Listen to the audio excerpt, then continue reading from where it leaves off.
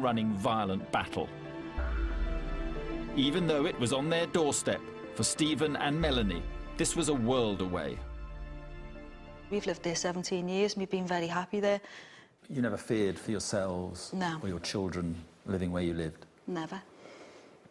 So you weren't aware of the gang and drug culture that existed just half a mile or so away from you? We were aware that there was a dispute between gangs in Norris Green and Croxteth, but that's not where we live. We don't live in them areas, so it didn't seem to affect us, did it?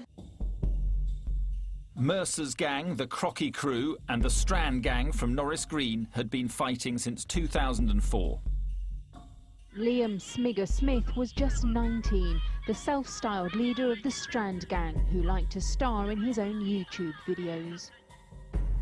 The hostility had peaked almost a year to the day that Rhys was shot, when Liam Smith, a leading member of the Strand gang, had been gunned down.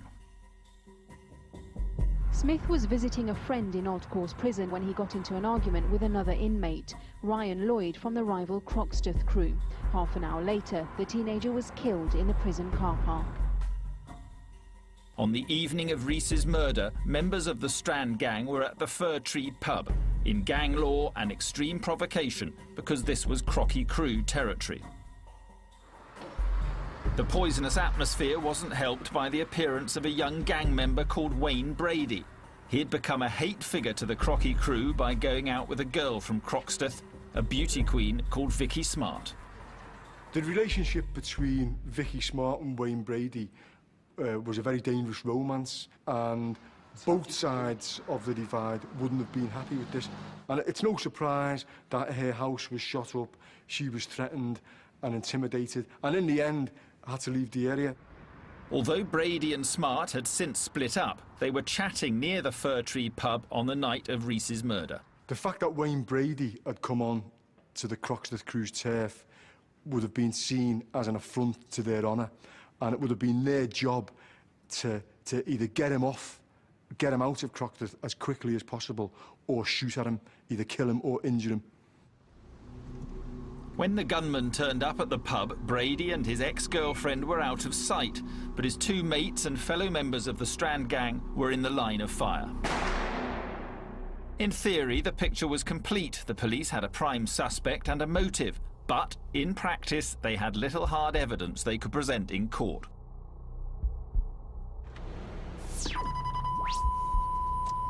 So detectives now turned to techniques straight out of a James Bond film. A secret listening device was hidden in the home of Mercer's best friend, James Yates. James Yates lives very close to this scene here, and we know that he assisted him in some way, so right at the early stage of the investigation we put a bug in his home address, and that paid dividends very early on in that we were able to establish some of the key movements of the individuals involved. For now, the police were only scratching the surface of the gang. So high-tech wizardry also had to be matched with good old-fashioned legwork. Dozens of witnesses were tracked down and interviewed, but here the police were confronted with a disturbing wall of silence. Despite several tip-offs, it seems many are reluctant to reveal their identities or to sign statements. Detectives say they can protect those who come forward, but not everyone here believes that. This area has seen too many shootings, and with the killer still loose, people are frightened. Without the help of the local community, there would be no justice for Rhys. Frequent appeals by detectives were falling on deaf ears. I need more help in the solving of this crime. The answers to who is responsible is within the community. The best hope was for Stephen and Melanie to shame the local community into cooperating with the investigation. The grieving parents had little choice but to share their loss with the media. We're devastated. We've lost our world. The world's lost a good guy. My baby was only 11. He didn't deserve this. The only reason we're here today, the only reason is because we need help. We need witnesses to come forward. We need the person who killed our son to be caught, and brought to justice. And if their parents had any thought about our pain and what we've lost, they'd turn in their son. Or their sister, or their auntie, or someone must know who it is, or they must suspect who it is. What we want to do is to appeal to that individual. We knew that individual was a young person. He obviously wasn't intending to kill Rhys Jones. The fact that he killed Rhys may have had some emotional effect on him, and it was important that we tried to appeal to those emotions to get him to give himself up. Mel, you then made this very direct appeal on television to the parents. Why did you do that? I just felt, how could any mother look at her own son, knowing what he's done? You know, if he won't hand him in, she should hand him in. You know, you've got to come to a point where you think, you know, it's gone too far now, you know. I just don't know how she could look at him. Did you think they'd apprehend someone pretty quickly? Were those your early thoughts? We would have thought that someone out there would have thought, well, you know, if they knew anything, you know, they would have come forward, or, you know, people who knew who'd done it would have come forward immediately and said, you know, that this is the person who's responsible for it. But nobody gave themselves up. And despite the heartfelt appeal, Sean Mercer was getting help not only from his gang, but from his mother. Jeanette Mercer lied to the police about the bike he was riding on the night of Rhys's murder. So much for Stephen and Melanie's plea for help.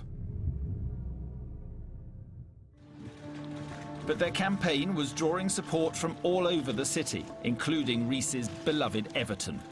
We all here at Everton have families of our own, and we cannot comprehend what you're going through. We appeal to anyone with any information to please contact the police. In an extraordinarily moving afternoon, Stephen and Melanie shared their grief with 40,000 fans at Goodison Park. 11-year-old Rhys Jones lost his life in a senseless act of violence which shocked the world. Rhys was a fanatical Evertonian and hoped one day to follow in the footsteps of his heroes by playing for the team he loved. We are joined here today by Rhys's mum and dad, Stephen and Melanie. We did think about not coming, but we thought that Rhys wouldn't have wanted to miss the game, so, you know, we decided that, you know, we would come to that game. As traumatic and, you know, heartbreaking it would be, we decided that, you know, we needed to come.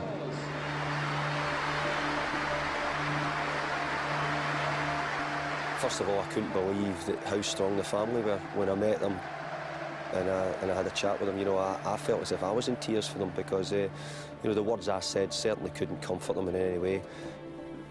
How are you, Steve? Hi, David, you all right? Nobody wants to have their son taken away from them, and we don't want shootings. How are you doing? Yeah, not so bad. Aye, he's getting through it, feeling any better? Yeah, it's obviously been a tough time. Initially, when we came back to Goodison, you're looking for him, you're looking for his hand, to hold his hand, because there's a lot of people around, you know, when the match finishes, and, you know, you'd be looking around, looking for somebody's hand held.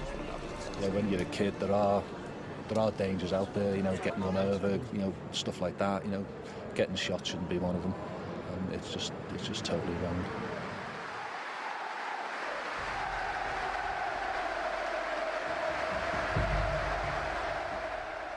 Despite Stephen and Melanie's best efforts to encourage witnesses to come forward, the lack of information from the local community continued to hamper the investigation.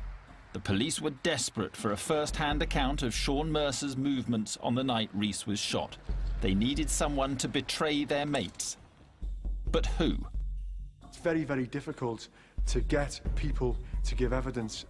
The witness knows he'll have to go on the run or onto a witness protection programme, probably for the rest of his life. Teenage gangster Sean Mercer was the prime suspect for the murder of Rhys Jones. He'd already been arrested but was released due to a lack of evidence. The young thug was strutting around his home turf of Croxteth, seemingly untouchable. Unbeknown to Mercer, the police had infiltrated his gang by planting a bug in the home of his best friend, James Yates. The bug revealed that immediately after the shooting, Mercer had gone to the house of a 15-year-old boy, known for legal reasons as Boy M. When questioned by police, Boy M provided crucial information. Boy M said that within half an hour of the shooting, Mercer had gathered together associates and members of his gang and had put in train a systematic effort to dispose of evidence. According to Boy M, Mercer had plotted the cover-up from his house. Mate, I'm here. I need you down here now. First, James Yates and Nathan Quinn came round. Then it was the oldest gang members, Melvin Coy and Gary Kays. Various other members of his gang have come to assist him in getting rid of the bike, the gun and the clothing he was wearing at a particular time. It was clear that Mercer assumed he was above the law. No one would ever dare reveal his movements in the aftermath of the murder.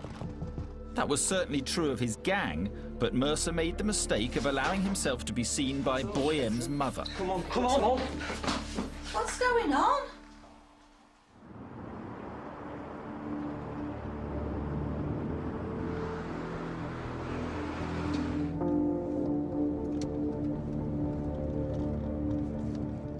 From Boy M's house, the gang travelled to an industrial unit where Melvin Coy worked.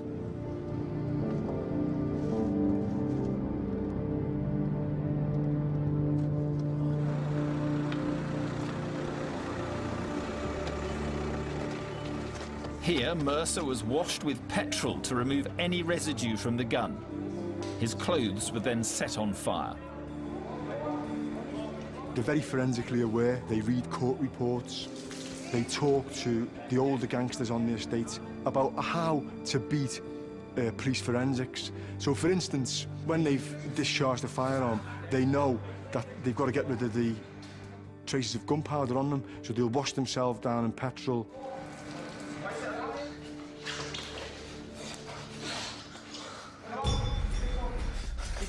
They might have been careful with the gunshot residue, but the police were still able to pinpoint the gang's movements.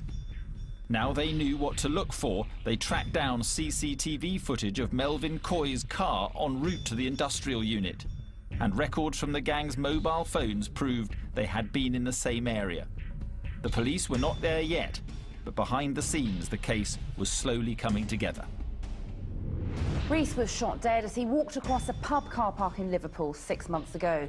In public, though, detectives could not acknowledge their progress, and the pressure was growing to charge Mercer. He's Liverpool's most wanted, his name common knowledge on Merseyside. Yet 6 months after Rhys Jones was shot dead, no one has been charged with his murder. But as the weeks passed and there were no charges, was that very frustrating for you? And I know it must have seemed to a lot of people that there was nothing going on and it was all very quiet, and there was a lot of people saying, you know, why isn't there been more arrest, or why isn't this person being charged? Well, to us, we knew a lot was going on, and we knew how delicate and fragile the whole case was. The other thing with Dave is that he was obviously under a lot of pressure, not only from people above him, but the people at Liverpool wanted these people caught. But he'd always ask us if we were happy with what he was doing and where it was going, because at the end of the day, you know, he was saying that, you know, he's doing it for us, he's not doing it for anybody else, he's doing it for us, and if we're happy, then, you know, he'll continue doing what he's doing, and he'll go at his own pace, and he'll get it right, which is the most important thing. Because the worst thing would have been, you know, if you'd arrested him too early, you know, the charges may not have stuck, or, you know, it might have got to court and they mightn't have been convicted. You know, it's a waiting game, isn't it? And, you know, you've got to get it right.